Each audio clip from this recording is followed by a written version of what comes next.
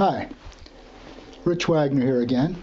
And if you've been following along, you know we're talking about the three critical components to a good photograph. We talked about perfect focus yesterday. Tomorrow we're going to talk about good composition. But today we're going to talk about number 2, which is proper exposure. Now we said perfect focus, but we say proper exposure. Why don't we say perfect exposure? Well, because exposure is something that you have to use your judgment on a little bit. But I'm going to give you two kind of common sense definitions. The first is whatever the important part of the picture is needs to be exposed so that it's visible and has good detail. Generally, that means we don't want to overexpose the picture and blow out highlights. I'll show you an example of that in a minute. The second is, and this is very important, that the picture has impact, that the way it's exposed and the way it's composed, subject to tomorrow's lesson, the picture has impact. It really has pop, let's say. So let's talk about how we achieve that. Let's go to the computer. Let's use as our examples some of the pictures that Bonnie's shown us in the last couple of days. Here's one with peppers, and you know, if you use your common sense and look at it, it's pretty bright, not necessarily a bad thing, but look at all these white, we would call them blown out highlights, and that's the result of the flash being too bright on this picture. Now those can be very disturbing in a photo because instead of concentrating on the peppers in the picture, your eye's drawn to those very bright highlights. How do you know they're there? Well, you can set your camera so that it will show on that little screen in the back the overexposed highlights in a photograph. And again, you're going to have to dig the manual out, but you can find them. And generally that happens, they'll either blink or they'll go bright red or something. So the back of your camera, when you set it for that, is going to look like this.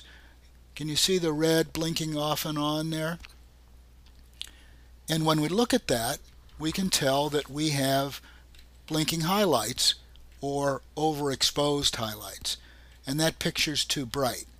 And the solution for that is to change the exposure. Now, how do we change the exposure? Once again, we're back to our manual. And all cameras have, and I mean all cameras, digital, have an opportunity for you to adjust the exposure. And it's called exposure compensation. You can see it right here. On this camera, it's a button on the top. And by pushing that button and turning the dial, I can adjust my exposure. I can reduce it, underexpose intentionally, or increase it, overexpose. And almost every camera uses this plus minus square as the symbol for where that exposure compensation is. So if you'll go to that, you can underexpose it or overexpose it and make sure that you don't have too many blinking highlights. Now, notice I didn't say no blinking highlights. I said too many. And what too many is kind of up to you to be the judge of. But let's look at another photo here. And this is one of the bark on a tree. And I'm going to show you the blinking highlights on that photo. Can you see them? There's one here. And there's one here. And there's one here. And there's a little one down there. Do we care about those? Not at all. They're perfectly acceptable. They don't interfere with the photo. They don't pull our eyes away from the important part of the picture.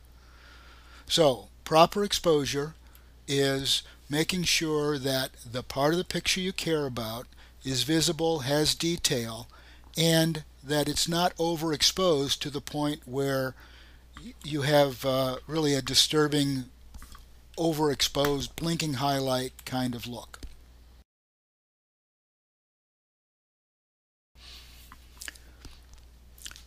Let's take another look at that picture of the bark on the tree. And remember, we talked about having pop, that the second part of proper exposure is that it has some impact, it has some pop. So if you've got a stopwatch, check this out. This is real time. I'm going to give this picture some pop. And I do that by raising my black point, and I'm going to give it a little bit of extra vibrance. So what was that, 5 seconds? And we went from this, a flat photo, exposed okay because we didn't have blinking highlights, to this, which is a properly exposed photo because it also has pop. Let's go over here to that kind of ice on the window photo. Same thing. Is it properly exposed? Well, it doesn't have any blinking highlights, but it also doesn't have any pop. So I'm going to do the same thing I did with the other one. I'm just going to bring my black slider up a little bit, and I'm going to adjust the contrast on this picture. And we've gone from this to this, and we have pop.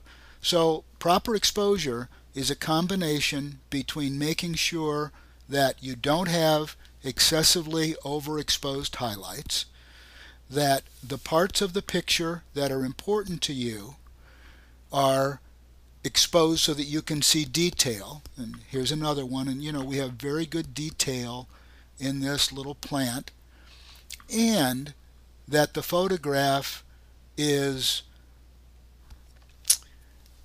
impact, that it really conveys a feeling of a well done photo. Most of the pros I know use a program called Lightroom. It's by Adobe, the makers of Photoshop. We used to use Photoshop extensively. Lightroom is much faster and easier. And there are a couple of tweaks in Lightroom that'll let us take a well-exposed photo, and this is a good example of that. And with just a couple of little tweaks, generally that take less than 10 seconds, give it a little more pop. And we went from this to this. That little bit of change can give us a much more saleable photograph. How many of my photos do I change by using some of these tools? Well, on the keepers, on the ones that I'm going to sell, whether they're fine art, whether they're for magazines, the percentage of photos that I make changes like this to for exposure is 100%. 100%. Give it a try. I think you'll be very happy with the results. But, take it easy. Don't overdo it. But every photo can use a little pop. This is Rich signing off. Tomorrow, composition.